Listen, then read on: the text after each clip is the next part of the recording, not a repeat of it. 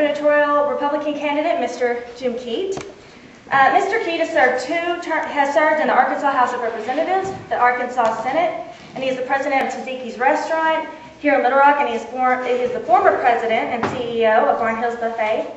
He has served on more than 20 civic and charitable boards and commissions, and he has won various awards and honors, including the National Humanitarian Award from the National Conference of Christians and Jews, and the Outstanding Legislator Award from the Arkansas Education Association. Without another moment, I would like to introduce Mr. Jim Keat. Welcome you again. My name is Jim Keat. I want to thank you for being here today on this gorgeous day, and I want to confess to you on the front end that I am not, in fact, an attorney. However, my wife, who is here today, Judy, where are you? Back here, was not only a graduate at UALR Law School in 1979. She did that while having 2 children in law school. She had a 3.93 grade average. She was editor-in-chief of the Law Review and was clerking at the time. So all of you law students out there, if you want to aspire to something, there's the example.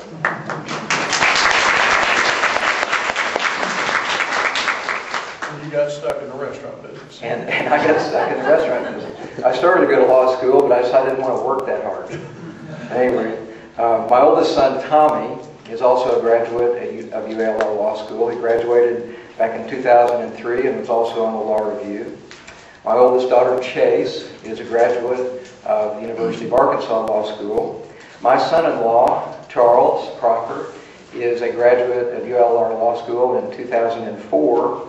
My 2 sisters-in-law are attorneys. My father was an attorney, and my father-in-law was an attorney. So needless to say, it is a rare occasion that I actually win an argument in the Keat household. I'm happy to have you here today. We have 2 fine candidates today that bring a different perspective to the race. The thing that they do share is that they're committed to Republican principles, and we're happy to have both of you here today. Let's give them both a round of applause.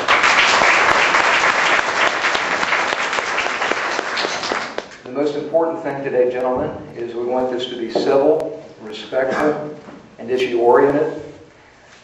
Any of those of you who applaud for a candidate, that time will be taken out of their time, so I want to caution you about that. The timekeeper is right in. It's set to be 1 hour. We've already had a coin toss, which you have witnessed. You will be able to choose, Tim, whether you want to take the first question or assign that to Scott. Sure. Okay. Tim will take the first question. We will alternate between the candidates. The candidates will have 1.5 minutes to answer each question, and then there will be a 45-second rebuttal. Each candidate will be allowed 5 minutes to close and to make your best pitch to the voters.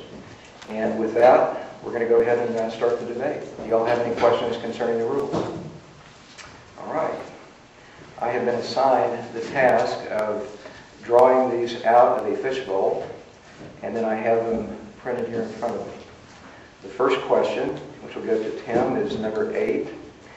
How do you believe the GOP should manage the disagreements between the socially conservative wing of the party and the libertarian wing of the party, particularly in light of the electoral opportunities that exist in November? I believe ultimately this election cycle and all elections are about people. They're not about parties. They're about people and ideas.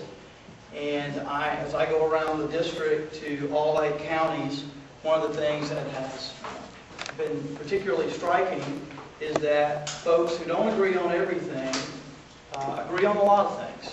And independents, conservative Democrats, and Republicans agree that we're spending way too much money. They agree that the private sector ought to be creating jobs, not the government trying to create jobs. And they agree that this health care bill that just passed and became law needs to go, needs to be reformed. And folks don't have to agree on everything. And I can tell you, it's that unity of purpose on those key issues that drove the conservative success in Virginia.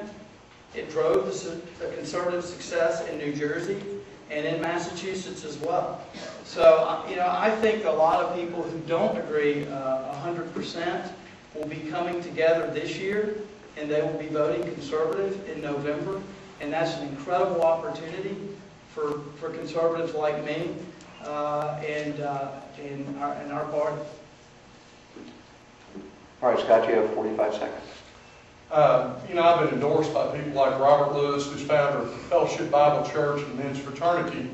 And I am a motorcycle rider. I'm a biker. And, I have ridden with some of the most hardcore, leather-clad libertarians you'll ever see. And it is really like one of them, like Ronnie Roberts, who owns Ronnie's Cycle Shop out in Southwest Little Rock. And, he's a big supporter as well. I have always had the ability in my life to be able to bridge gaps and befriend people. And, from all walks of life. And this is something that I feel real strongly about. This is a group of, the libertarian wing of the party right now. I think that I'll be able to unite that group into our party.